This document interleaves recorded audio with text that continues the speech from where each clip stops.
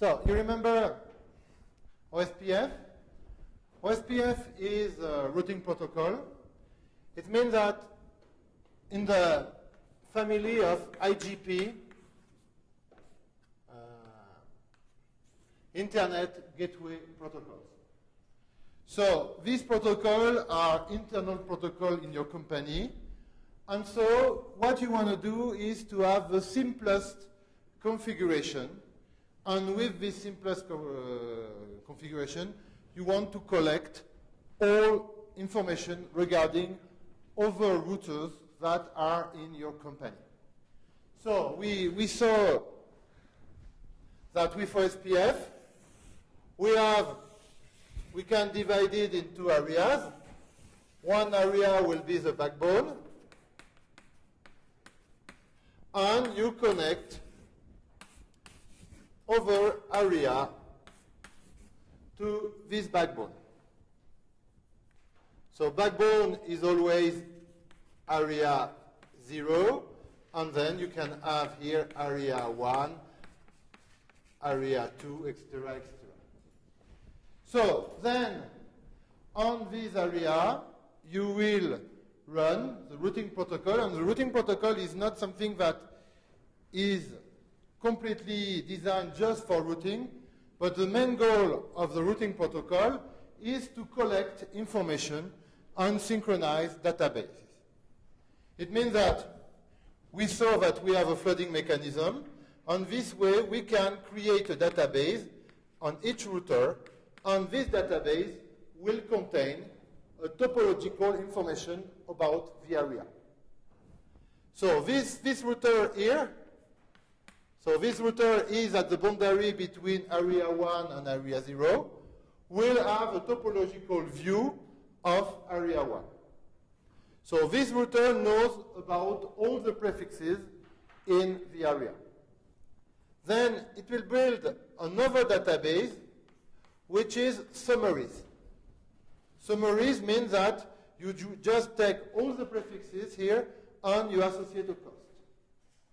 If you are doing aggregation, and it's a good thing to do aggregation, because via this way you don't know all the prefixes in details, but you take a shorter prefix that covers all the prefixes that you have in your area, then of course, if you do aggregation, the cost will be a little bit different.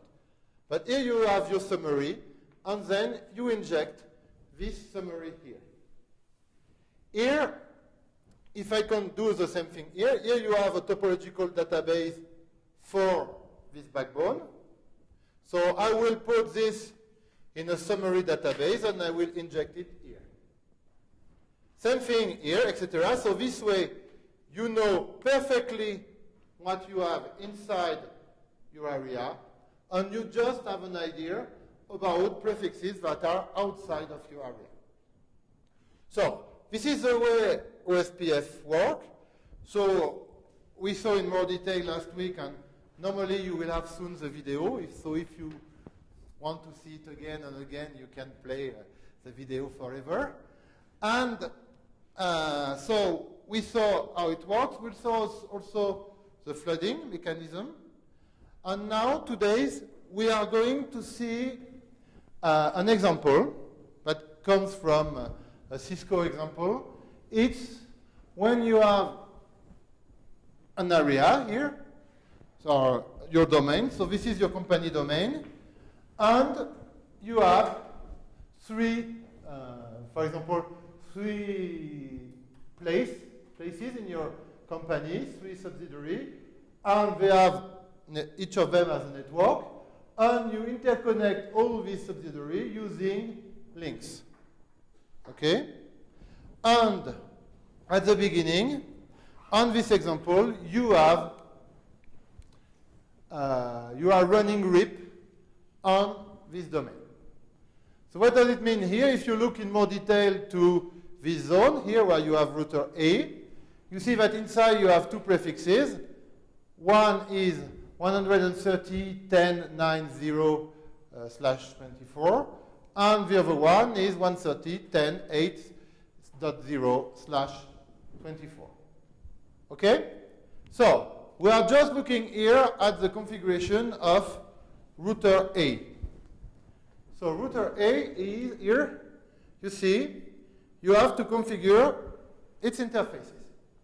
So you see that interface serial 0 here will have this IP address 130.10.62.1. Okay, and the prefix is here 255.0. It's equivalent to a /24. Okay, so I give this interface address. So from the interface address, you can find the prefix associated to that link. Same thing for serial 1, and same thing for Ethernet 1 and Ethernet 0. So this way, I have done the mandatory part of the router configuration. It means assign addresses to interfaces. And then, I have to learn all the other configuration. I have to learn all the other prefixes from routers. So I could have done it manually. So I would have write IP root on the address, the prefix on the router that can send the information. And I will have to do it for all the other prefix that exist in the other areas. The problem is that it's very boring to write all these things. I can create mistakes. And for example, if something new arrives in the area connected to router C, then I have to change the configuration in router A. So if I'm running a routing protocol, I just type these two magic lines that say that I'm starting a routing protocol called RIP, and all the prefixes, all the interfaces that have an address that is in this class B, then will run RIP. So here I talk about class B. Normally I should never talk about classes because classes have disappeared after 1993. But here, it was a very old command. In fact, here it's RIP v1. And here, so I still have the notion of classes. We'll see how we can play with that, because on a Cisco router, sometimes it's more complex to manage this. So here, I just say that everything starting by 130.10 will be running RIP on its interface. So every interfaces here start with 130.10. So I start RIP on all the interfaces. So this way, all the interfaces will send RIP messages and will listen to RIP messages. So now I have a prefix here. This prefix will be learned by router C, and router C will send RIP announcement on their interfaces. So for example, if the link, for example, if there is a prefix here on the area from router C, of course I will take the shortest path to go from A to C. But if this link fails, then I will not receive any more announcement from router C. I will continue to receive these announcements through B, but with a higher cost. And so I will send my traffic to C through B. So this way, my routing protocol allows me to configure automatically my routing table, my fib, and we will have also, in case of failure, a new path to go from one direction to another. So that was what you have done a long time ago using RIP, because that was the state of the art. But after this class, you know that RIP is no more the state of the art, and you want to move your network from RIP to OSPF. So you cannot do it in one day, because you have to go to your, for example, to change parameter in this part of the network. So you want to do it in two phases. First phase is to change the backbone. So the interconnection between all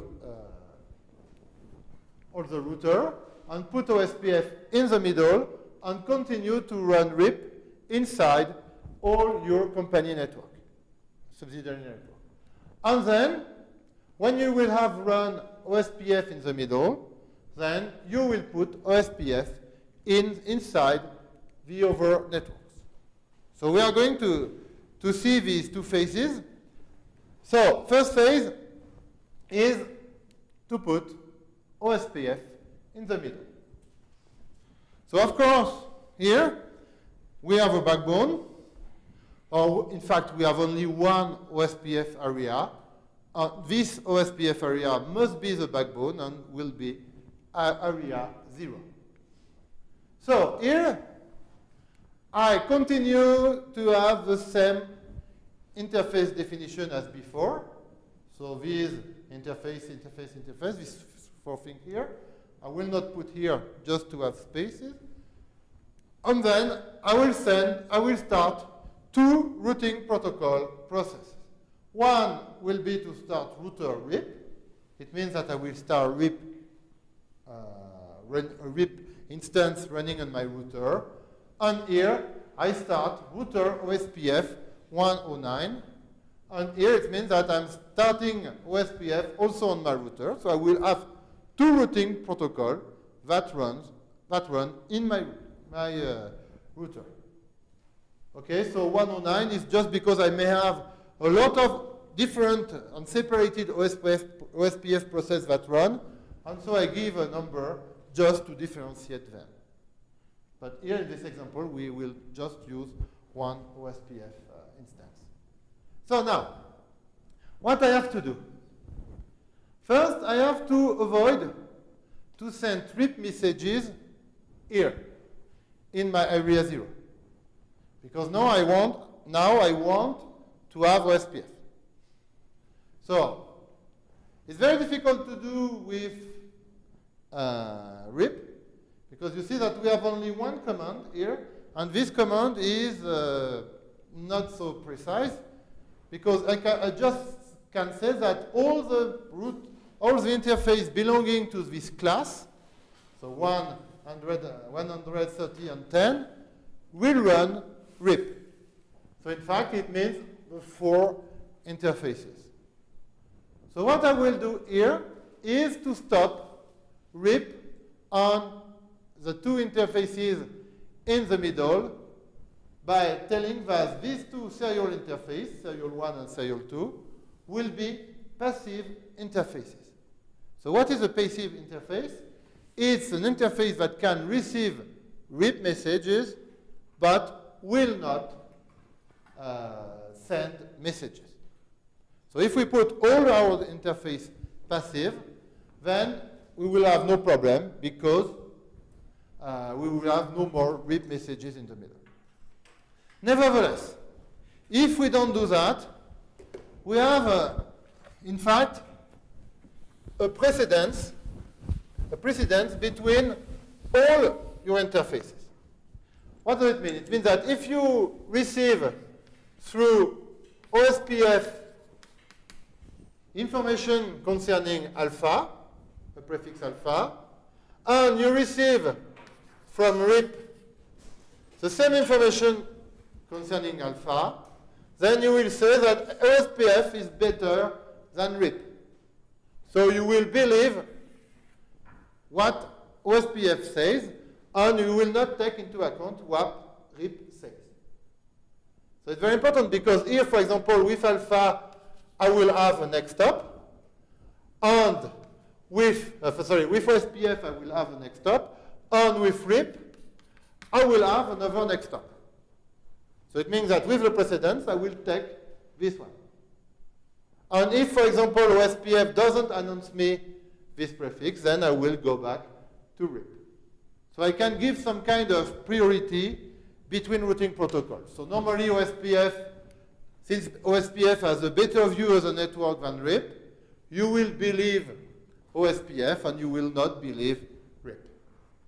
So it means that here, if I was continuing to send RIP messages inside my area, since OSPF is better, then I will not take into account RIP message. But imagine that here, so we suppress RIP messages inside the area, and we continue, of course, to run RIP inside the red zone. So, I've done that. Now, for OSPF, on the router, I have to say the same thing. So here, what I will say, you see that here I have something more precise, because I can say that in network 130.10.62.0, and here I have a strange net mask. Here it's the opposite of the net mask we know, because here we have 0, 0, 0, and then 255. So it's the inverse of the net mask. When you have 0, it cannot move. And when you have 1, it can move.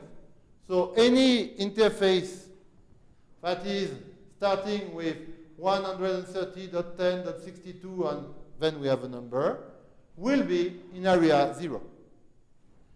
And same thing for this value. It will be in area 0. So here you have 2 entries, but you can also collapse these 2 entries into 1. Because here I am writing 62, so it's a binary value for 62, and here I have 0, and here I have another binary value, the same binary value, and 1 for 63. So now I have 0.0.0.255, 0.0.0.255. Well, what can I say? I can say that it's this part, and this bit can vary also. So I will write 0.0.1.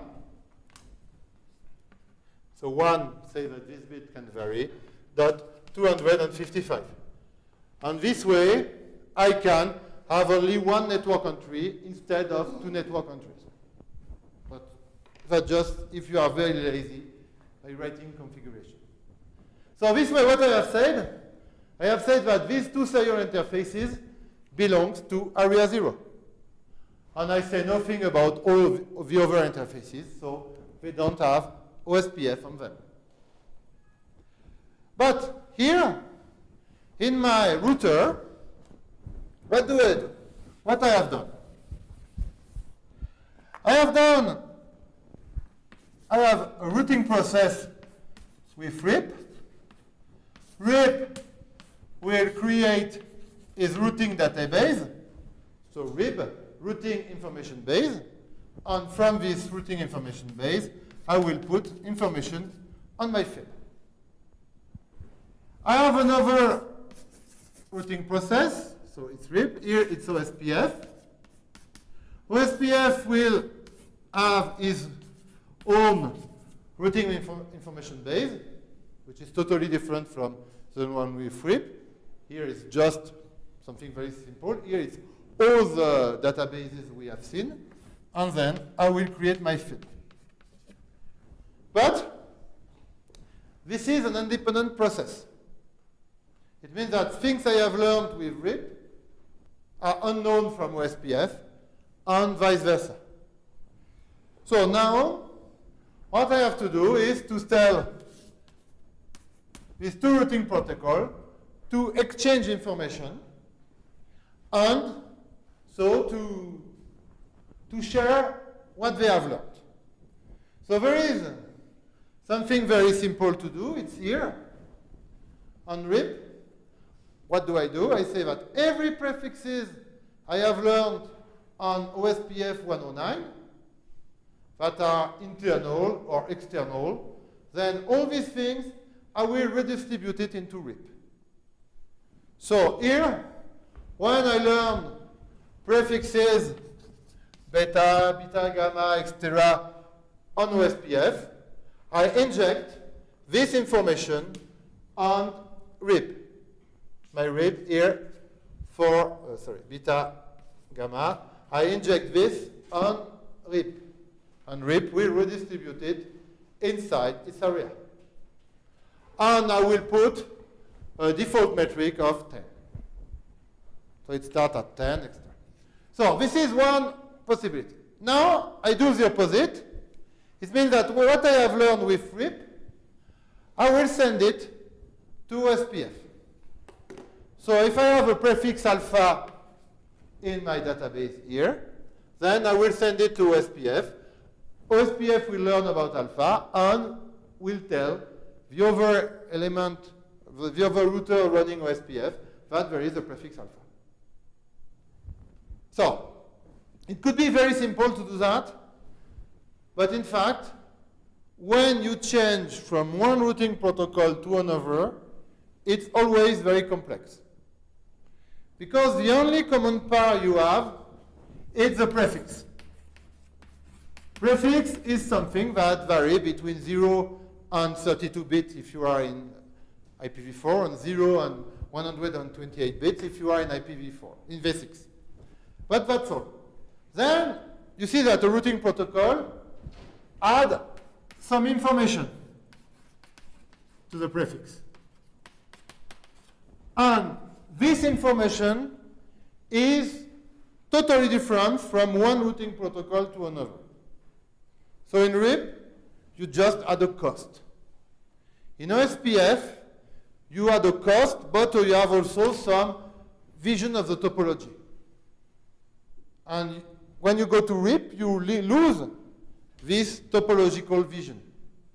So it means that here, I can have a trouble, because how I made the distinction between a prefix alpha, which is locally available on that link, and beta and gamma that are learned from outside. There is no way to do it. So I'm totally blind. And maybe with RIP, I am losing vision of the topology. So maybe, so prefix beta is in the B area, and maybe there is a backdoor link that allow me to go to this prefix. I cannot tell you, because in RIP, I just have a cost and I don't know where is this prefix. So the problem is that here, with OSPF, I am injecting prefix into the RIP area. So people are talking, and this prefix comes back to me using RIP. What can I say? Is it because I can get the prefix using RIP, or is it just because I inject it with OSPF and it comes back? So I have no way to make the distinction. So I have to configure my router, because I know the topology, and I know that this prefix that I will have learned by OSPF are not in my area, so I don't have to re-inject the prefix into the OSPF routing protocol. So it's what I do here by putting a distribute list. It means that it's a filtering list, ACL, that will say that when I'm sending something out of RIP, I will filter this information. And here what I say, here you see that this value, I have value 11 for this distribution list. And if I look here at access list 11, it says that I am allowed to send outside prefixes that I am assigned to that pink area, and everything else that I may have learned using OSPF, I will not send it to OSPF. So here I have to filter the information. So that's something quite complex here, because I am in the worst case where I have two routing protocols, and this routing protocol does not behave the same. So this transition period is not so good. So next things to do is to put OSPF everywhere. So it's what I have done here. So here I have area 0, and here I want to continue to, I could have put area 0 everywhere, but we have seen that area 0 everywhere means that we don't have a lot of stability. So what we prefer to do is to say that all these subsidiary network will be an area numbers, so area 1, area 2, area 3, etc. etc. So here you see that the OSPF configuration is much more easier because it's only 4 lines of configuration. So what I have to say, I have to, we saw before that we can collapse the 2 first lines, because here I say that these interfaces belong to area 0, and I say that all the other interfaces here belongs to area 1. So I just have here to configure to say this leg of the router will be in this area, this other leg will be another area. And then I have finished. If I just do that, my protocol works. What I'm forced to do here is that in area, I say that things in area 1 can be aggregated. It means that instead of giving the list of /24 I have here, it says here that I can aggregate and send something smaller, a prefix smaller, that will regroup all the prefixes inside my area. It means that if I have nothing, if I receive no router announcement here, I will send nothing. If I have one prefix available here, then I will send this value instead of the value I have received. So this way I will be able to do aggregation and send only one entry outside of my network. Aggregation cannot be automatic. You, as a network manager, have to say at which level you want to aggregate. So you see that here we have, for the configuration point of view, is very simple. You just type 2, if we do aggregation here, about the area 0, you type 2 lines that say these interfaces are in area 1, these interfaces are in area 0, and I start OSPF. And you can go to vacation, it works. Now, if you look at what you will see inside the network, when you make a TCP dump or you use Wireshark to see your traffic, then you will have a lot of different protocols that will run. Hello to discover all the other routers, then database exchange, etc., etc. So you will start complex protocol, but from the configuration point of view, it's quite easy and very simple for you to manage the routing process. So all the job is done by the router. So that's something quite nice. Okay? So do you have questions on OSPF? No? Very clear? So we will do an exercise just after IS to AS. And so we will see it's, if you have trouble. Okay, so as I say, so I'm talking normally, when I will talk about a routing protocol inside a network, I will never say OSPF or IS to AS. For one reason, is that it's almost as dangerous to ask people, what do you prefer, Mac or Windows? And so I can ask you, today is not so good, but last week, but what do you prefer, Mac or Windows? Which system is the best? So we have the same problem with routing protocols. In fact, historically, there was not OSPF. If we come back in the 80s, we had one protocol called IP, Internet Protocol. It was something quite new, used by universities and research centers to learn about datagrams. And so they developed their own format, and they tried to run a network on it. But nobody was able to tell that only IP will rule the world as we have right now. It was just one protocol among others. And at this time, you have also ISO, which developed some protocol, and one protocol is called CLNP. So, if you are a student that start working in computer science, you can be afraid because you have a lot of acronyms in this field, and especially ISO is creating a lot of acronyms. But don't be of course, when you know nothing, it's very impressive to see all these acronyms. But in fact, ISO create acronyms because they don't want that a name match to a particular technology. They want to be as generic as possible. So for example, if you have a fork, so you use to eat, what ISO will do is to say that a fork, you make a description of the fork, and you say that, for example, is a tool to grab food.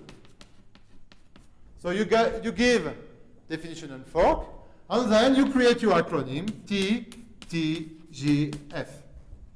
And then you use it instead of fork in your language. So this way you are more generic than a fork, because you can imagine any kind of fork with different form, etc., etc. And we have the same thing with network. So, what does IP? It's datagram.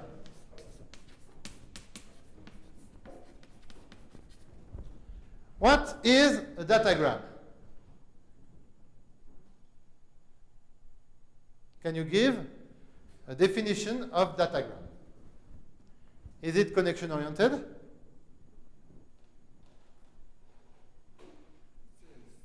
No. It's connectionless.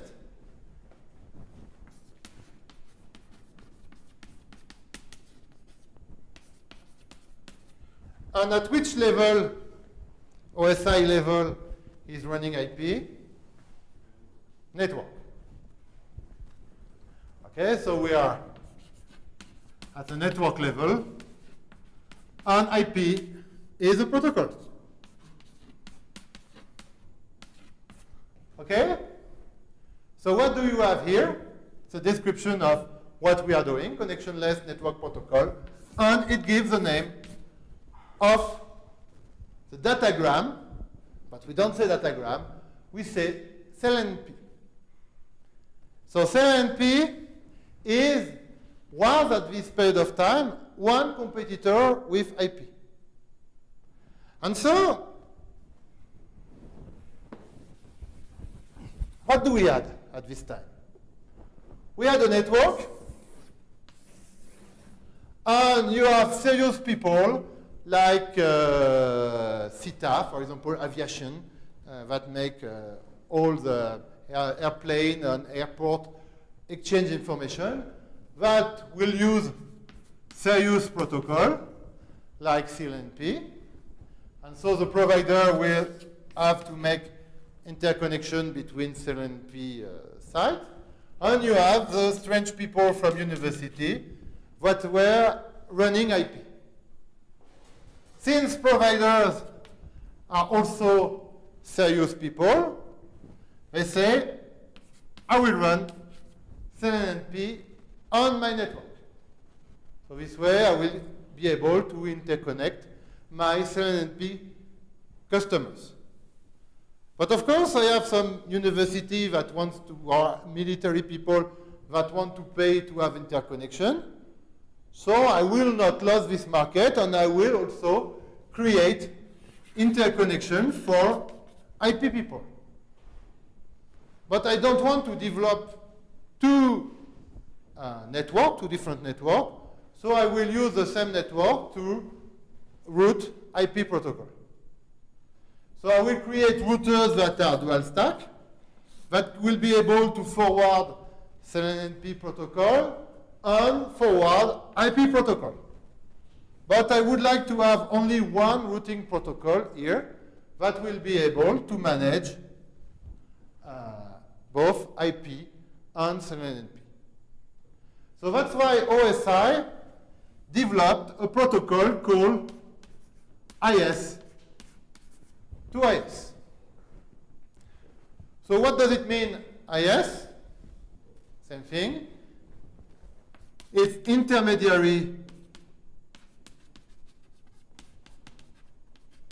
system. So it's a relay. It's not an end system. It's something you have in the middle. So what IP will call a router. But here we don't give a name. We like to have acronyms, so we call it intermediary system.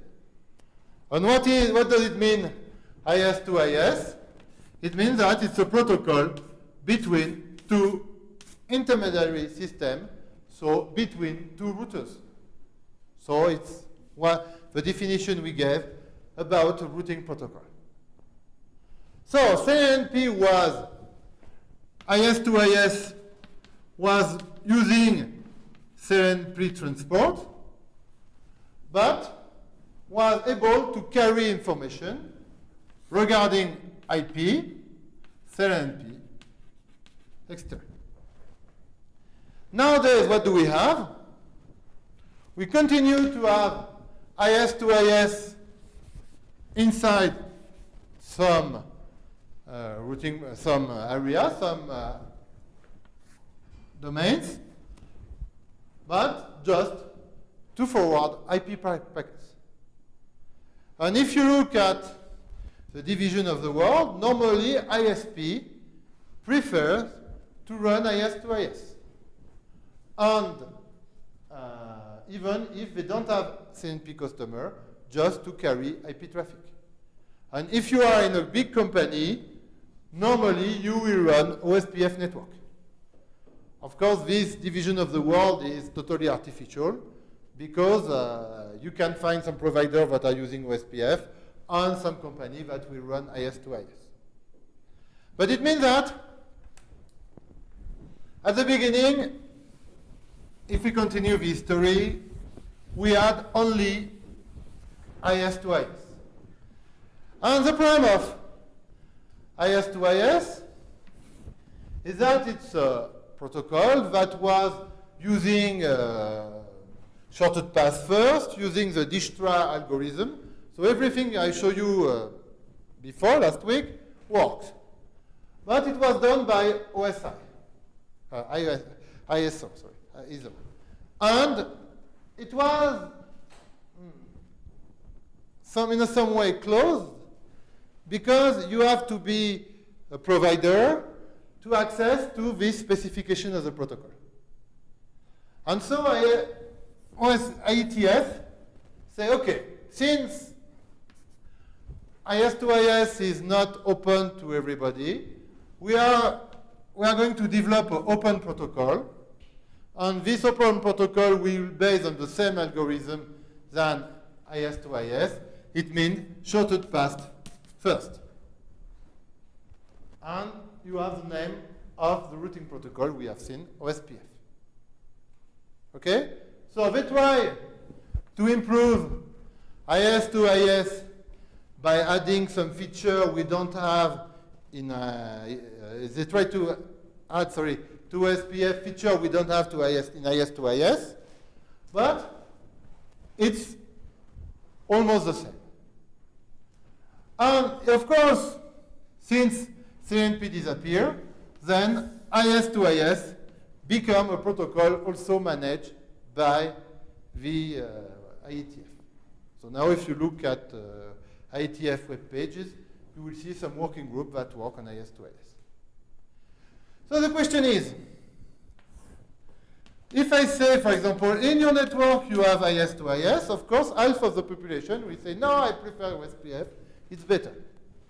So that's why we prefer to take the name internal gateway protocol, Because when I say IGP, I don't say that it's IS to IS, always PF. So I forget the war. I avoid the war between these two routing protocols. So, now, I told you that it's the same. In fact, it is not always exactly the same.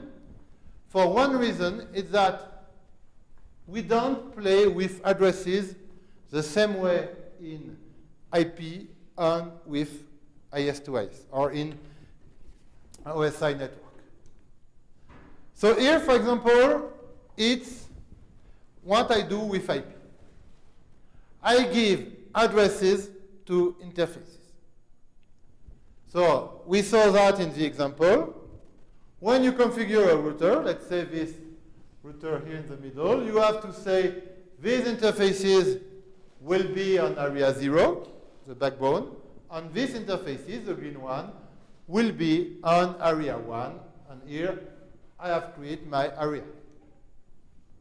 So I give addresses to interface, and then I assign an interface to an area. But this is not very nice, because it's a strange way to give addresses to interfaces. Normally, I have at each level I have a different ID. For example, when I am at layer 2, of course, here I have a line link and I have a MAC address. But normally at layer 3, only my computer should have an address, not have plenty of addresses. And so that's something quite strange if you think about it, to allocate address to interface, even if it works well. It will create some problems. We have already talked about multi-homing. Here a system, if I use this address to go to the system, then I will have one address. If I use another way, I will use another address. So it's sometimes complex, but most of the time it works well. In IS to IS, or in OSI way to allocate things, I don't allocate address to interface. I allocate address to equipment, to this device. So here, for example, I will have address for this router, address for this router, etc. So that's the first problem, is addressing is different. Second problem is that if I am running an IS to IS network right now, or protocol right now, I don't want to bother about addresses, because I don't want to go to another institute or another registry to get OSI addresses. I want to use it without any problem. So we are going to see how we can structure this kind of address. So what we will do in IS to IS, in fact, is to give an address, and in this address we will have an area number. And if we are in the same area, so if these two equipment have the same area number in the address, we will say that we have a layer 1 communication. So here you see I have layer 1 communication between the blue equipment, because they will share the same number in this address, which is the area number. And I will have a layer 1 communication here, because the red and the green share the same area number. And then the rest of the possible communication will be between equipment, piece of equipment that will not share the same area number. And this piece of equipment, or this connection, will be called layer 2 communication. And so what I will do, so here I have area that are with the same area number, and the rest will be the backbone. So the constraint is that this layer 2 here has to be continuous. It means that I cannot, in the bottom here, have a link between the red and the green, because it will not be a continuous network. So this way, I will be able to create a backbone. You see that the backbone here is for links. It's not for routers. But if you look, it's almost the same. So that's the theory. So normally you can have layer 1 communication that you will learn things about the topology of your network, and then you can send here aggregation of what you have learned to just have some abstract, some summary of what you have here to populate information regarding your layer 2. So the same thing as what we have done in OSPF. So that's theory. In practice, providers are only running layer 2 networks. So they don't care about this, and they all only exchange information using layer 2 links. So just to see another kind of address, because we talk a lot about IP addressing, but we can see other things than IP. And here it's the way ISO allocate addresses. So ISO has to be universal. IP doesn't care of the rest of the world, because IP is the stronger, so everybody has to go to IP. There is no question of diversity. It's IP and only IP. ISO is more universal. So you will have a first part here called AFI, Address Family Identifier, that will tell you which addressing plan you are using. For example, are you using an addressing plan that comes from your telephony company? So if you are using addressing plan coming from your telephony company, then you can put in the IDI part, so in the initial domain identifier, a phone number. If you are using an addressing plan coming from IEEE, then you can put here a MAC address. So it means that you will have a diversity of addressing, a way of creating addresses, and in the AFI, you will use a number that say, okay, this is a phone number, this is, for example, X25 network or a mobile phone network, and you have a specific value for that. So you can have different addressing plans. In IP, we don't have this diversity. We just have something that comes from INA, and that's all. Then you have this IDI, Internet Initial Domain Identifier, that is given by an authority that runs the network. For example, your phone number is given by your phone company. And then in blue, you have the domain-specific part. It means that you can continue the address by creating internal addressing plan. So you receive what we will call in IP a prefix, and then you can do what you want after that. So you can also have subnetwork on equipment on that subnetwork. So you see that the main criticism we can put on that is that we don't know the length on this. It can be very short, it can be long. So we don't have the fixed size we have in Internet.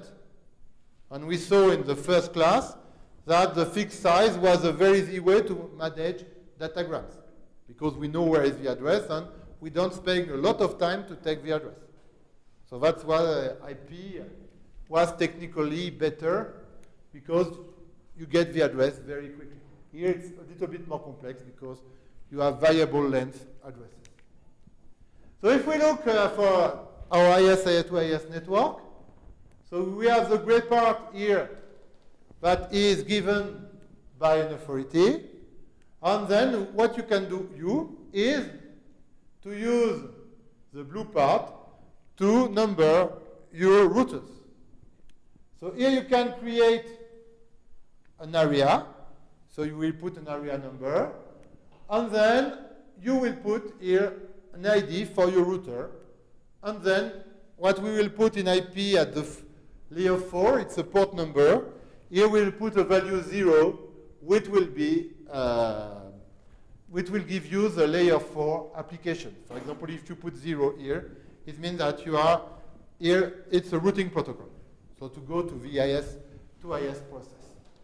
Now, area ID, you can put 1, 2, 3. So you divide your network in areas, and you put a number to areas. So that's quite easy. But each router must have an ID. So you can also put a random number. You can put a lot of things. But when you manage a router in your IP network, you have to give 7NP address, or this kind of address, to this router. And you don't want to play with a lot of addresses, because otherwise it's very complex to do it.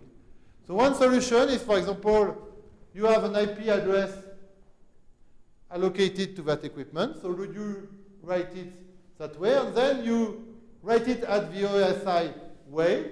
It means that you take 4 letters, 1921 dot 4 letters, 0811, then 4 letters, 9134. And this way, you can fill your ID part. So now, so that is the blue part where you can do what you want. But you can ask me, okay, that's good. But now we have to go to an authority and ask for a prefix of this IFI and IDI. So how can I do that?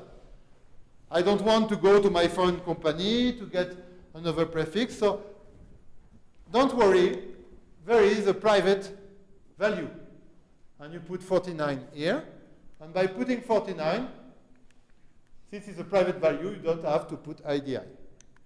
So this way, it's very easy to build by yourself your CLNP address, 49, then you put your area number, an ID that is normally based on IPv4, and 0 here to say that it's a routing protocol. So for example here, as I say, I have my interface here, so I configure it as interface, so I give it its IP address. I say that I will run IS to IS, and on IS to IS here, I put the address, and the address will be 49, 1 because it's the area, and then an ID here that is based on the IP address of my router, but it's just a unique number. But this way I can match easily both value and a 0 to say that it's a routing protocol. So you see that we are doing things in the other way.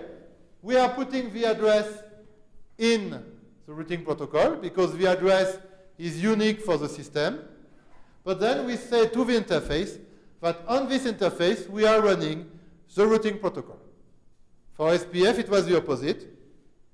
We were in the routing protocol, we were saying which interface was using it. So if, since we inverse things in YSI, we have to inverse it in the configuration.